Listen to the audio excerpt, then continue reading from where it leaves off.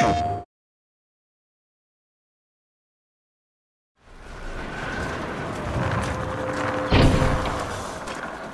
I first saw Roller Drome, I was like, damn, riding roller skates and shooting things at the same time sounds like badass. And if we can make it work, it will be super cool.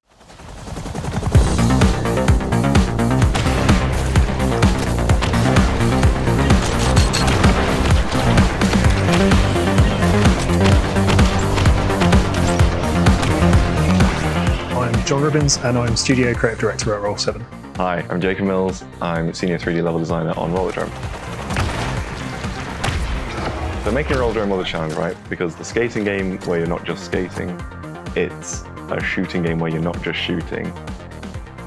It's both, right?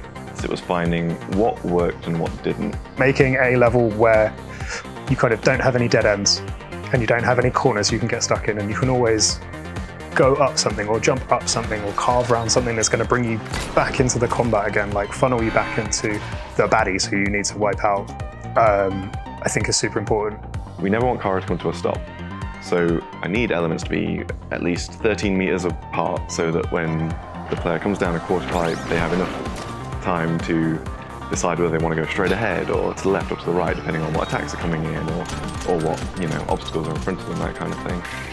It's the first Roll7 game that kind of isn't linear. It gives you free rein to kind of have a bit more creativity and throw a bit more flair into what you're doing. You've got a moveset that you're going to learn, and you've got these high-level moves that you're going to do, and the cool moments won't happen because we scripted it to happen. They'll happen because just the perfect set of things happened one after the other that let you do something super badass. We're very sneakily continuing to teach people things.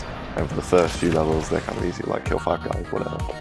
But then later on, it's like, kill a guy while wall riding, and all that kind of thing. And it's like, oh, what's a wall ride? Like if you haven't done a wall ride yet, there's your kind of impetus to do it. Stuff that kind of points you to deeper mechanics as well, like shooting rockets out of the air, or like air dodging snipers and things like that. Perfect dodging a mine. Yeah. And from there, you can activate reflex time and get super reflex. And they're those things that if you haven't had that aha moment yet, it's going to lead you gently towards being a better player again.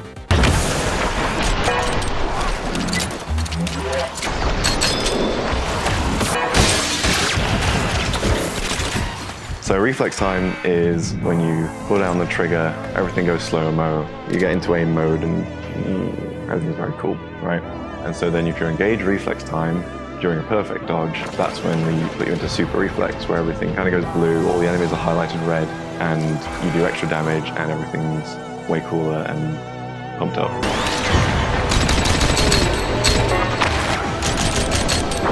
I really like dual pistols. They're a good weapon. Like, I know you start the game with them, but there's a reason. They're just ultra satisfying. Like, just feels super good.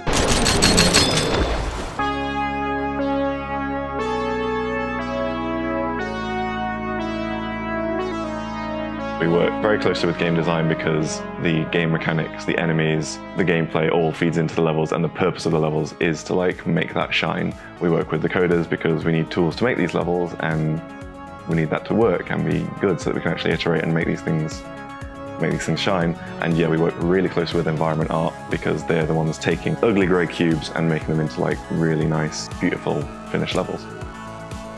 Roller Drome is one of the most straight-faced games that we've done, but actually, behind the scenes, it was all memes and nonsense. One of our very first goals was there were these really cool GIFs and also really cool GIFs, and that one little 5-second loop took 120 attempts to make it look that dope. But how do we get to a point where in any run, in any arena, you'll do something as cool as that just through playing it? And when you get to that point, there's so much going on, and you've got options. Like dodging between stuff and shooting rockets out of the air. And, you can jump up and shoot a mine and use that to bounce you and get extra air and stuff like that. It's just it's a cool game. I wish that we'd had this whole interview months ago, because I'm learning a whole bunch of stuff that I still haven't even realised or mastered yet.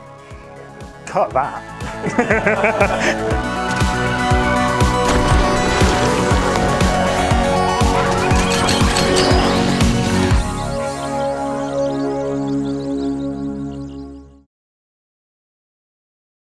プレイステーション